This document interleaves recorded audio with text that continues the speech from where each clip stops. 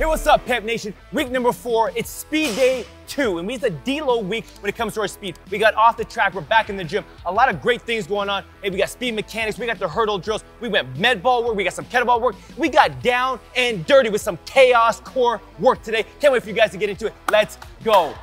Hey, what's up, Pep Nation? This was an amazing week to take a step back and rejuvenate, but that doesn't mean we didn't get after it. I can't wait to get that work in today. So first, take your time and foam roll all those tight, sore muscles to better get into some positions as we're starting off with our band distraction series. The first exercise is our band distraction wall hip opener. What's amazing about this mobility exercise is that the band does all the work. It wraps around the back of your hips and over your knees, pulling and prying those hips open, giving you more range of motion in this much needed tight area. Once 1 or 2 minutes have passed, take one leg and place it over the other, which should give you a huge stretch in your piriformis, that glute muscle, followed by turning over and sinking into a deep tactical frog position, furthering opening those hips.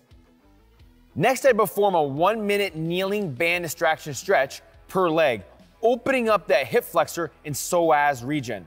While elevating my leg, it enhances the stretch.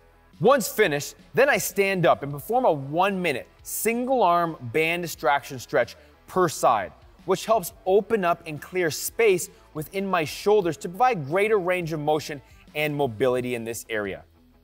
So once finished our band distraction series, then we're gonna head onto the ground and do our ground-based torso activation exercises, completing 8 reps per side. The first exercise is the cat-cow, which releases tension in the upper back and neck area. Next is the plank pike, dynamically stretching the lats and activating the core region. Then we get into our quad Nordics. Don't break at the hips. Also make sure to curl your toes into the ground to feel a huge stretch in your feet. Followed by the hip rock series, which targets the groin and hip capsule area, which is also a very super tight area due to all the movements that we do during the week. Then we jump right into our downward dog to cobra, increasing hamstring, shoulder, and low back mobility. Then we will open up that thoracic spine with some side-lying T-spine rotations. Make sure your eyes and head follow the movement of your hand as you open and close the shoulder. And lastly, before we get up and start moving, we finish off with our side plank reach over, dynamically opening up our hip and lat region. All right, you guys know the drill. We're gonna get up onto our feet now. We're gonna go right into our skip series, completing each exercise for 20 yards at length. Our first exercise is our forward skip, forward arm circles, which focuses on opening up that chest and shoulder region. Coming back with our backward skip, emphasizing glute activation with each and every step. This was a quick skip series today. So we're gonna go straight into our leg swing series, side to side in forward swings to help increase both hip and hamstring mobility. Then we jump back to the ground to finish our ground mobility activation exercises, performing 8 reps per movement. The first exercise is 3 glute pumps to prone scorpion, which activates the glute and stretches that low back area. Once finished, flip onto your back and perform the iron cross, which opens up the hamstrings and low back as well. Then kick back into your roll back and reach, making sure to alternate sides and reach for your toes. Then we will posture ourselves into our straight leg kicks, focusing on lengthening out those hamstrings, followed by scissor kicks, which target the groin and adductor muscles. Then we will do our fire hydrant leg lift, which targets and activates our glute muscles, followed by forward and backwards hip circles, making sure to not swivel or twist your hips. And lastly, we're gonna be finishing off with our groiners to really open up our hip flexors. So now that we're all activated, primed, and ready to go, we're gonna go into our biomechanics, form a technique. We're going into our sprint mechanic series. Now, you guys are getting so much better at this week in and week out, but really focus on the details today. But we're also gonna be adding in our acceleration runs on the way back. So we're gonna be going 20 yards one way with a nice 20-yard 60 to 70% burst on the way back. Rest for about 30 seconds and then get into the next drill. The first drill works on solidifying and mastering the basic fundamentals to sprinting, which is our A walks. Make sure to roll up onto the toes with each and every step while staying long and tall, emphasizing big knee and shoulder action. Next, we're going to do our A skip, working on big arms, driving from the shoulder, developing rhythm and timing with each foot strike. Followed by our A doubles, again looking for rhythm, timing, and coordination, but most of all, the ability to maintain correct posture and mechanics throughout the duration of the drill.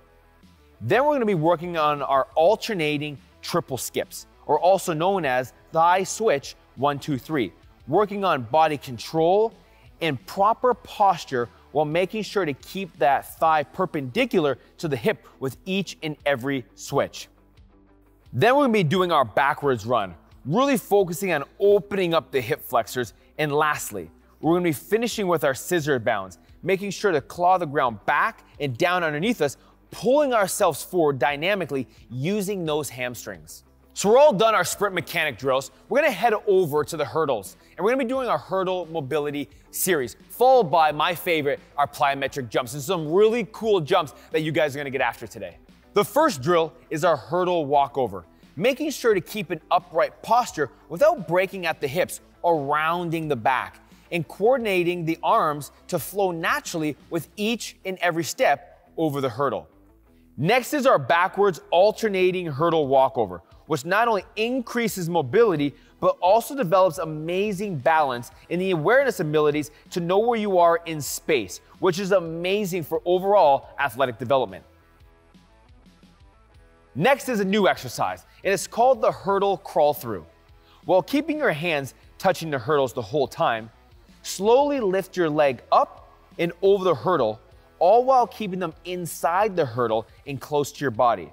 This is extremely difficult and takes a lot of body control and mobility in your hips, and is why it needs your undivided attention and focus as you move through the hurdles. Make sure to stay as upright as possible throughout the entire drill. The last drill is our alternating triple hurdle step over. You will notice each and every week when performing this drill, you will slowly start to develop greater rhythm and timing with each skip over the hurdle, along with great control and fluidity, due in large part to the enhanced mobility in your hips.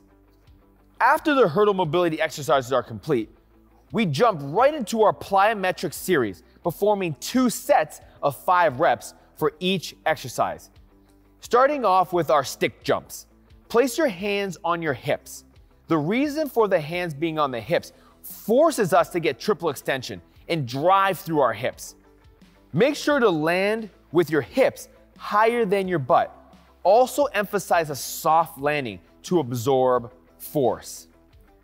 Next, we use our arms, which should allow us to get more height with each and every jump, but at the same time, focus on maintaining that control and driving through your toes and getting as long as possible with each and every jump over the hurdle.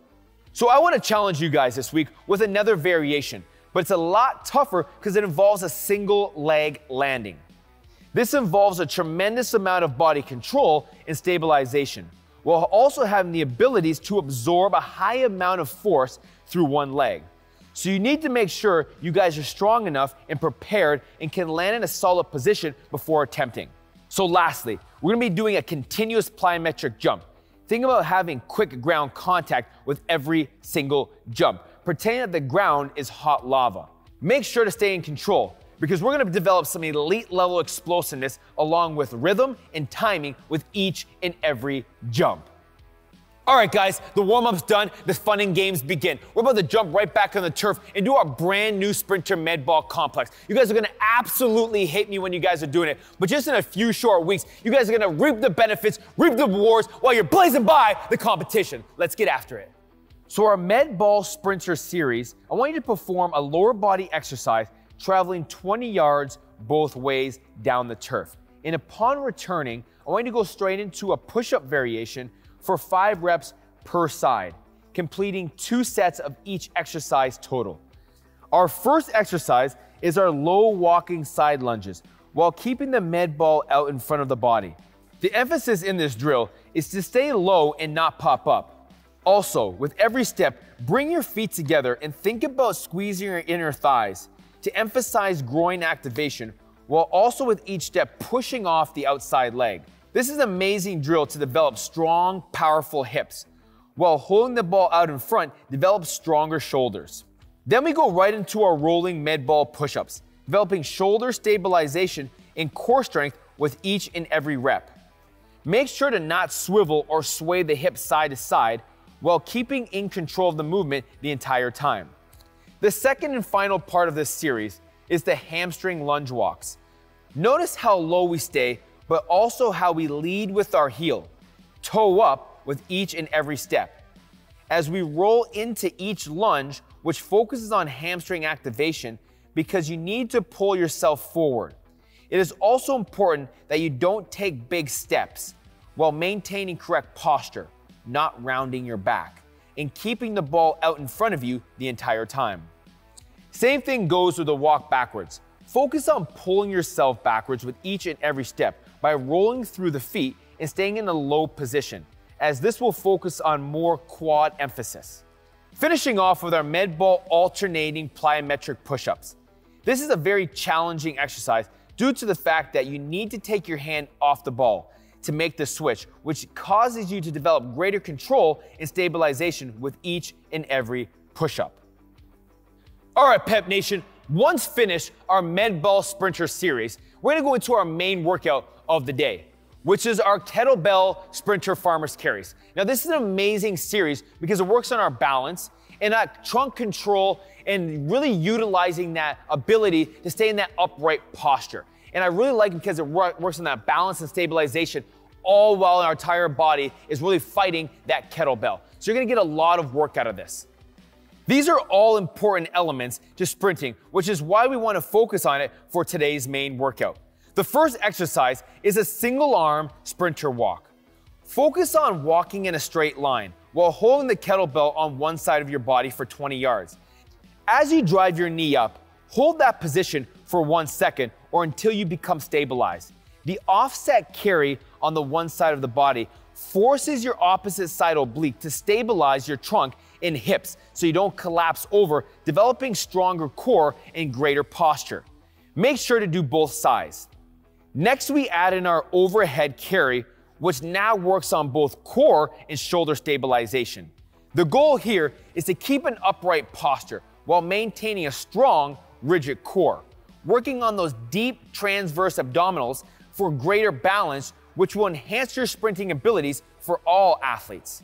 Lastly, we add in our heavy double farmer's carries, which literally targets the entire body. With each and every step, you need to stay focused and in control by staying locked and loaded in that core, while keeping your shoulders packed in a tight, firm grip on the bell. You want to complete 2 to 3 rounds of this kettlebell series.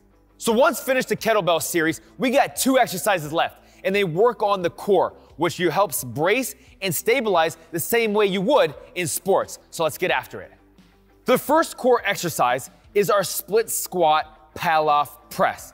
This is an amazing anti-rotation exercise that works on those side obliques and hip control. Make sure to keep great upright posture and don't let the band pull you in or cause you to become off balance and unstable. You control the movement, don't let the movement control you. And lastly is our GHD band side plank iso hold perturbations. This is a tremendously difficult exercise because it works that deep core and side oblique. You have to stand up in the GHD and have your partner pull the band up towards you. Once you hold onto the band and keep that out in front of you, your partner will now hit the band, causing waves of forces to go throughout your core, which you have to stabilize and brace those forces. This is an amazing exercise because you really get the understanding of how to brace and load and be able to absorb just as you would in sports.